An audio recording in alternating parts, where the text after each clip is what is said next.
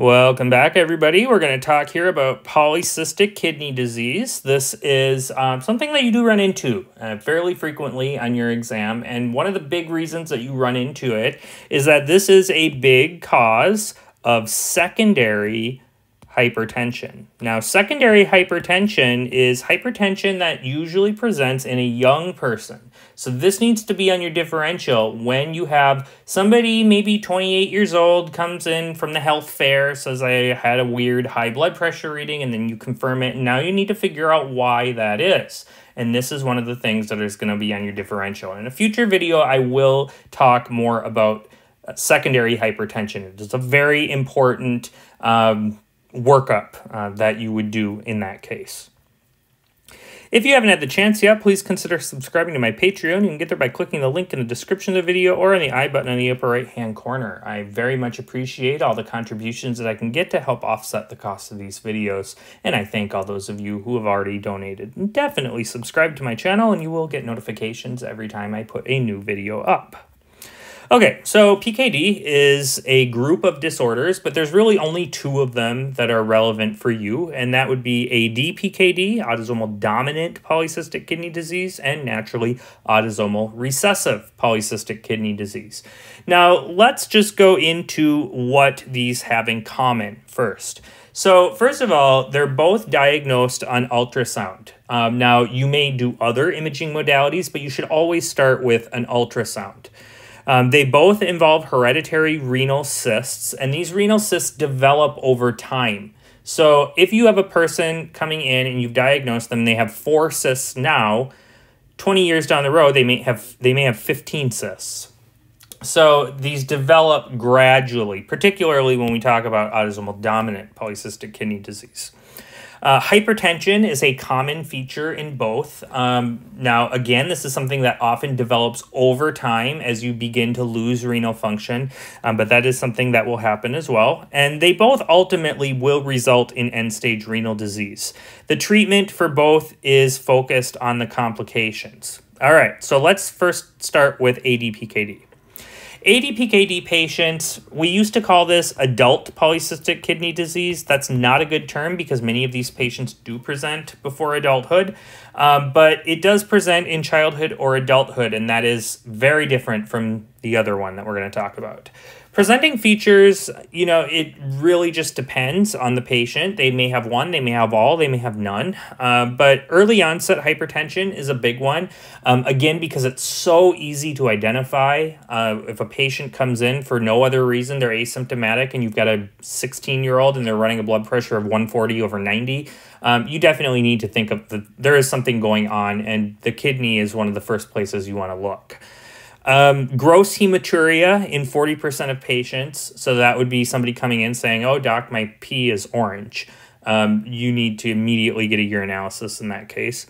Polyuria can happen. We often associate that with diabetes. This is a mild polyuria, and the idea here is that with polycystic kidney disease, there is difficulty with concentrating the urine. Remember, these cysts begin in the nephron unit, and they balloon out. So if you are having issues in the nephron unit, you're going to have a hard time concentrating urine. Furthermore, there is some thought that this whole pathologic process involves vasopressin and some abnormalities with signaling. So we will get to that in a little bit. So early onset hypertension, gross hematuria, mild episodic flank pain. Don't confuse that with nephrolithiasis. This is fairly mild. These patients will not say this is the worst back pain I've ever had in my life. And it doesn't radiate to the groin because it does not involve the ureters. All right, so an affected parent is common, which is typical for any autosomal dominant disorder.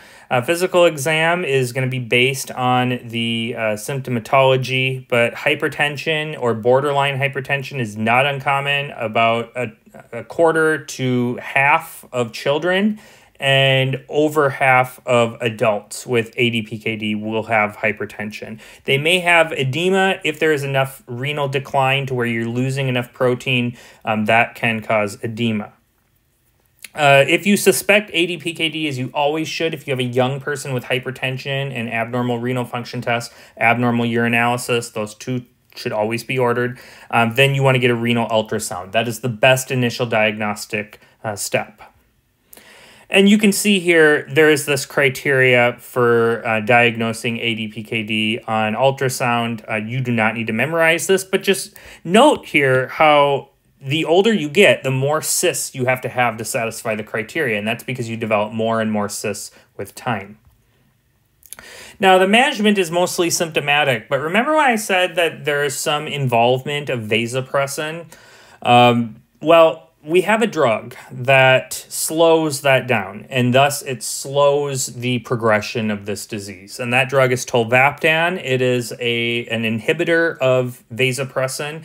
And so we use this to slow the decline of ADPKD, slow renal decline in ADPKD. And so the idea is just that vasopressin will stimulate the development of more and more and more cysts. And so if we can slow that, we can slow renal decline. Now remember that renal volume increases basically at the same rate that that your renal function decreases. So we could call this creatinine clearance or GFR or something. Okay, so as renal volume goes up, your GFR is going to go down. This is all basically a mass effect that's behind all of this. All right, now remember that intracranial aneurysm is a major complication here. The question is, do we screen patients? And the answer to that is, in most cases, no. If you have a patient who does have a family member with a documented intracranial aneurysm or a subarachnoid hemorrhage, then you should screen the patient, but routine screening is not recommended. Other people that you may screen is, let's say that your patient's an airline pilot, then it's probably a good idea to screen them because of the risks that they would otherwise be taking. And certainly if they have any kind of CNS symptom, you should consider screening them in that case. ARPKD is usually noted on prenatal ultrasound, so this will not be a surprise when this patient is born. It's about 1 in 20,000 births, so if you do your math there, you've got a carrier frequency of about 1 in 70. Oligohydramnios is really behind all of the phenotypic things that we see with the Potter sequence. So I'll show you a picture of that. But remember that the kidneys are responsible for making urine. And of course, what is the fluid in the uterus? It is baby pee. Okay, that's what it is. So they have a low amount of amniotic fluid. It causes fetal compression, abnormal facial appearance, and limb distortions. And remember that amniotic fluid helps the lungs develop. So if there's not sufficient amniotic fluid, you're going to have a pulmonary hypoplasia, and that is behind the cause of death in many of these babies. About 30% don't survive infancy, 20% will die from respiratory distress, 20 to 45% of neonatal survivors will develop end-stage renal disease by age 20. So this is not a great prognosis. You can see already the difference in severity compared to ADPKD. Labs, imaging is the most important, and then to diagnosis, it's going to be really apparent, but genetic testing is available. The management, again, here is symptomatic. There is no role for tolvaptan here, so otherwise the management is pretty much the same. This is Potter's facies. So this is something you'll want to know. Potter's syndrome is not only seen in ARPKD, so you'll want to know what this looks like. Look for the widely set eyes, kind of hard to see here. This characteristic beaked-shaped nose, you can really see it there. They tend to have a prominent intercanthus. Again, you can't really see it here. I'm sorry about that. Very low-lying, abnormally placed ears, very obvious in this child. And then they can have limb contractures, and certainly pulmonary hypoplasia is a really, really, really important manifestation here.